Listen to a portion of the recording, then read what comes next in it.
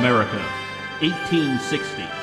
As the clouds of war gather, one man stands at the precipice. James Buchanan, the only president to forego the comfort and support of a wife, ponders alone whether the United States should stay at peace or descend into bloody civil war. A heavy burden weighs upon the Bachelor president.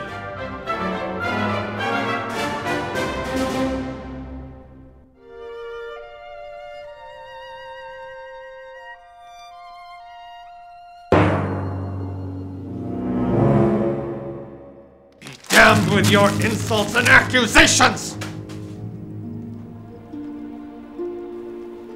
Uncle James, what is wrong? Ah, Harriet. I didn't see you there. I'm sorry if my outburst startled you. It is the impending threat of war, isn't it? Oh, yes. War. It is of some concern, yes? Uncle James, I am your niece, and in your absence of a wife, the first lady of this land. Please tell me. Oh, those Whigs at the Washingtonian Gazette, again making a mockery of my status as a single man. Because I vowed to never take a wife? Because I take pride in my appearance? Because I bucked with my good friend and confidant, Senator Rufus King, for a decade or two? Do these things not make me more of a man's man? Excuse me, Mr. President. Yes, Captain Jeffries. Pardon the intrusion. Urgent news. A congressional page is here. Which one is it? Is it Philip? Taut, tan, mature for his age? I'm not really sure, sir. Go on. Congress needs to know your answer concerning Kansas. Shall she enter the Union a free state or a slave state? Oh, please. Can't this wait? I'm in discussions with my niece. I should leave, Uncle.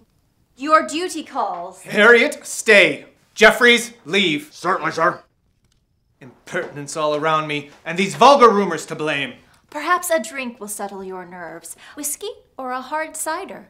I was thinking of a slippery cockerel. Come again? That's what he said. A slippery cockerel, my dear. It's all the rage at this tavern I've been frequenting, the Eager Swallow. Uncle, you mustn't neglect your presidential responsibilities. Cast off this distraction. Anyway, who cares what anyone thinks? As long as you are comfortable with yourself and confident in your convictions. As the old saying goes, don't mutter in the cupboard. Come out of the cupboard and be!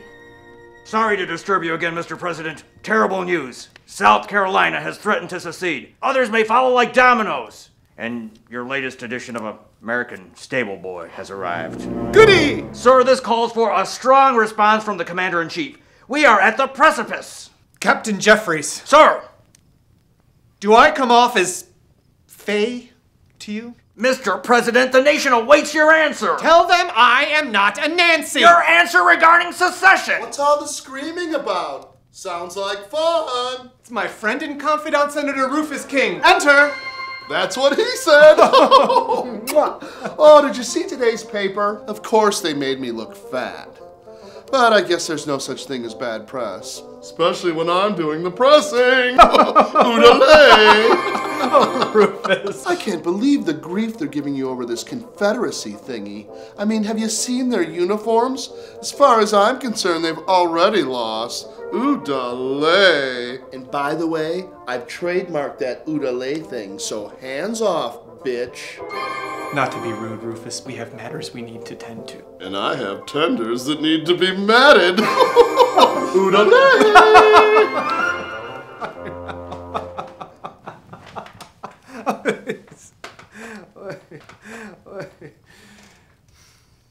What, you don't think Rufus is, Oh, Uncle, come on. It's obvious, sir. There is no shame in it, Uncle. Perhaps you're right, Harriet. I have been in the cupboard, hiding from my true self. Perhaps I don't have the mettle for this office. Perhaps it requires a cut of a certain jib, a certain stature. Perhaps the White House is no place for a Miss Nancy.